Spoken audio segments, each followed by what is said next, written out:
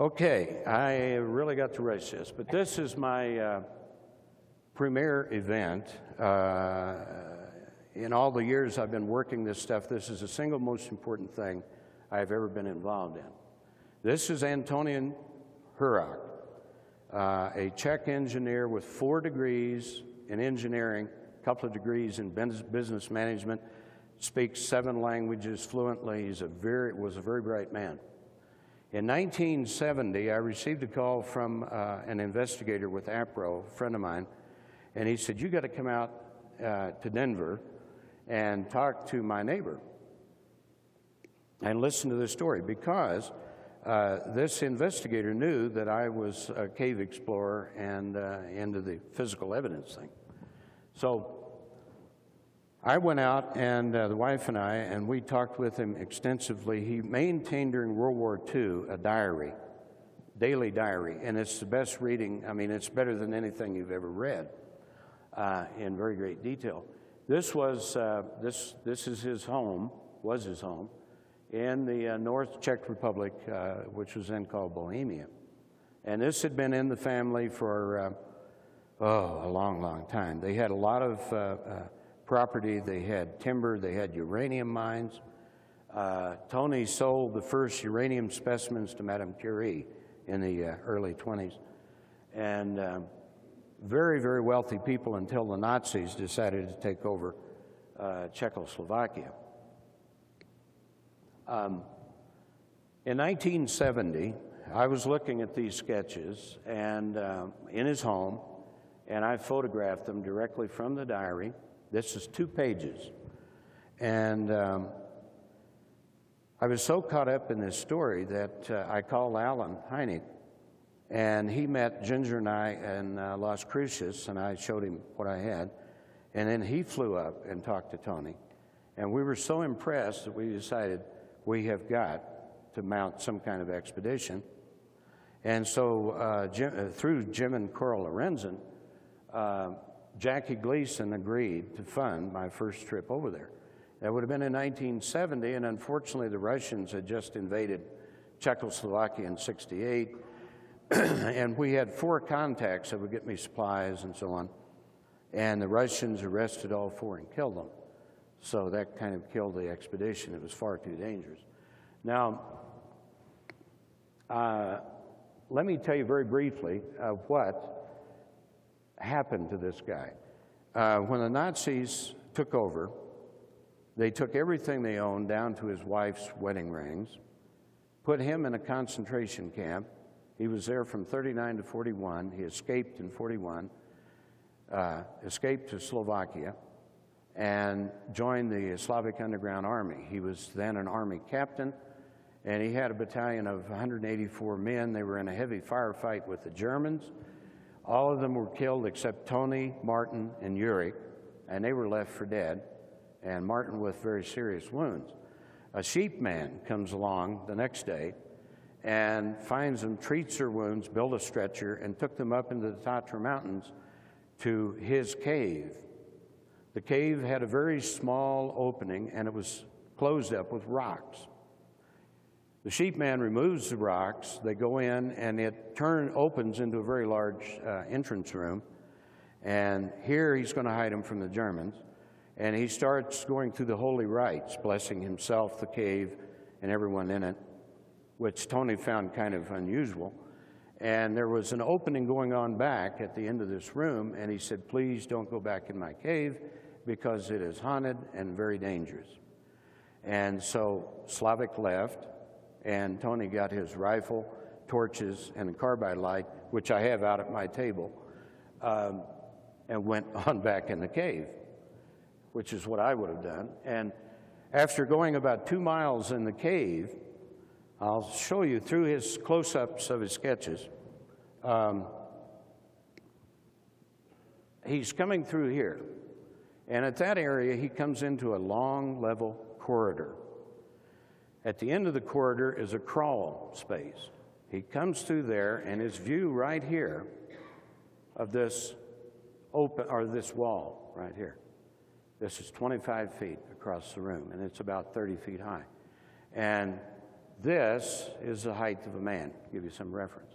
So from this point looking here, this is what he saw.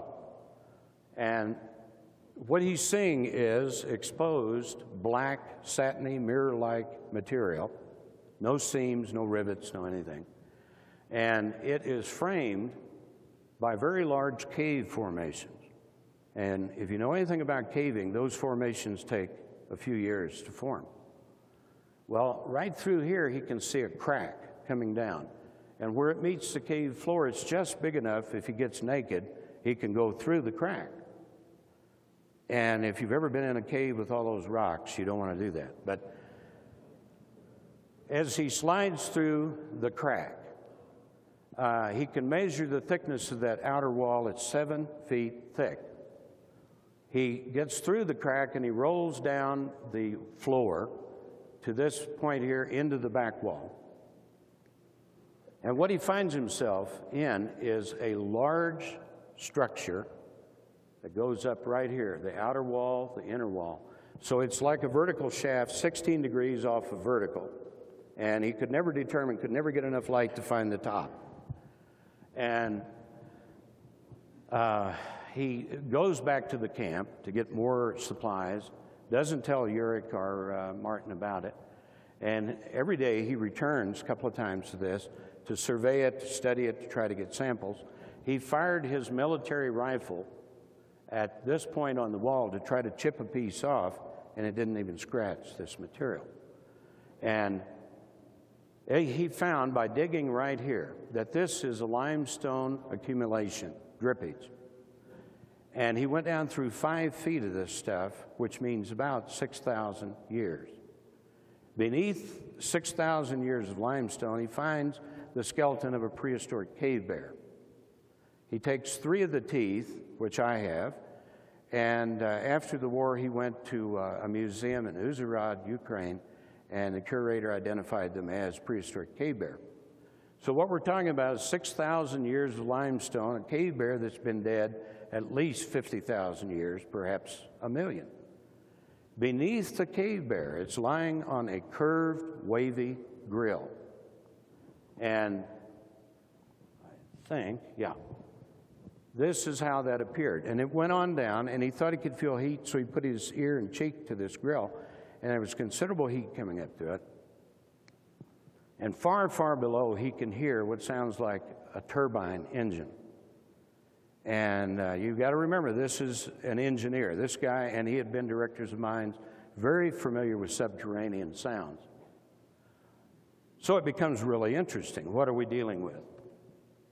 This is how the thing would appear from above. That's the configuration of it. This is that outer wall, the crack, and the room. And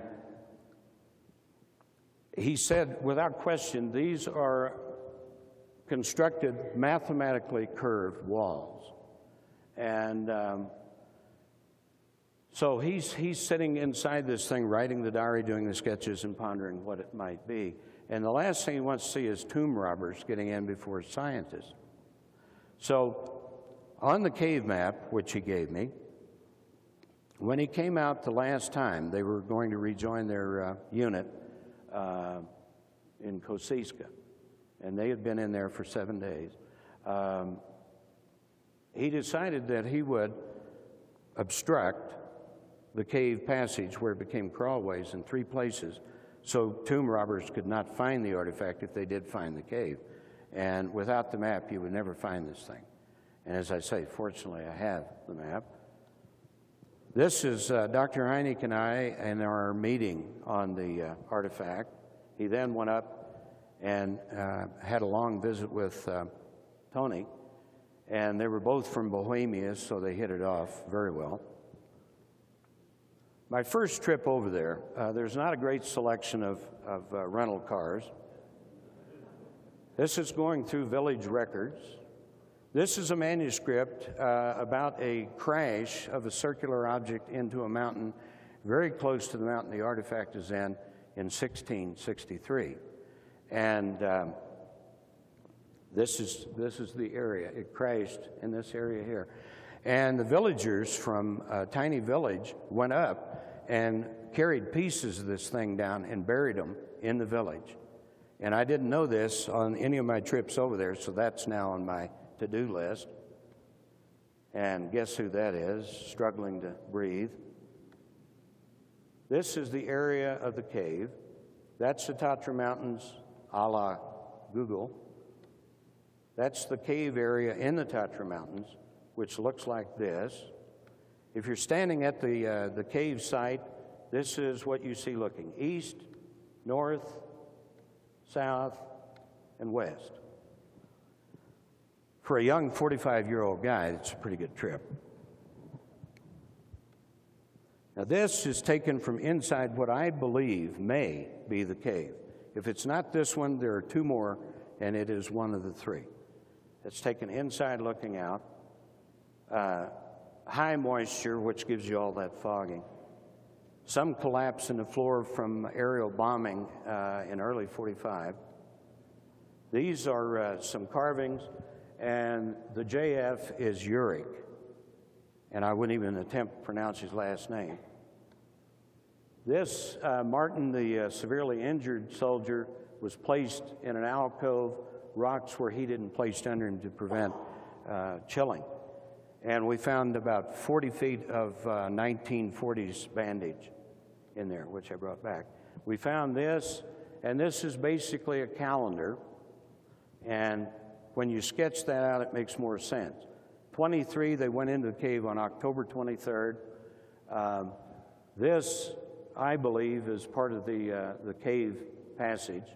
And then Antonian Hurok, and I don't know, it may be a stretch, but it's really interesting. Well, I won't have time to go into this. There is another, or there are two more of these things, possibly, one in Oklahoma and one in Ohio. And they were discovered in 1867 and 1928. And this is a signed testimony of one of the witnesses from 1928. I've been in touch, emailing with two Russian scientists, and they found ancient manuscripts from Siberia where a large black cylindrical object, curved walls, came out of the sky and landed. And this was eons and eons ago. And it made a terrible noise. The villagers, it was so tall they could see it from miles away. Each day it got shorter. So when it finally disappeared, the villagers hopped on reindeers or ATVs, whatever they had back then, and went to the area, no object, but there was a crescent moon-shaped chasm that went down, and they have not found the bottom of it. Out of this is coming an electronic signal, pulsing every 2 seconds. They found another one in Yugoslavia, same pulsing. My second trip, when I was close to the cave, the compasses started going crazy. I put them on the ground with an EM field meter, videotaped them as they pulsed every 2 seconds. So there may be 3 of these things. And believe me, it is a fascinating thing. And so my goal is to get back over there before the blizzards start up this year. And to help fund this, I am hawking CDs that I've made where all the unusual lights and cattle mutilations and so on. That's called the Marley Woods. I have the 10 best physical trace cases. I have the Tatra, or the Cave CD, a Ghost Light CD, and the Cato Landing CD. The full report, all the photos and sketches. So I've never been one to hawk or sell anything relating to this subject because I think it's a little demeaning to the subject. But unfortunately, I want to get back to this thing. So I thank you very much. Thank you.